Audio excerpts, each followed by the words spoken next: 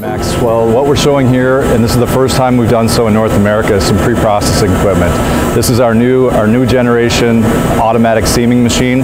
It's a vertical seaming machine for pre-processing for tempering. Very fast cycle time, vertical for easy material handling, for good elimination of the water after the seaming's done, and then introduction directly into tempering. It's a two-headed machine, so the cycle time is quite fast. It's a 90-degree turning station on an IG line. This is a flexible spacer line for window and door production, but it can be used for commercial or residential. And what it allows customers to consider is a space-saving situation. Most IG lines are very long, up to 100, 125 or 150 feet long. When you have this 90-degree turn station, you can really utilize your production space a lot differently.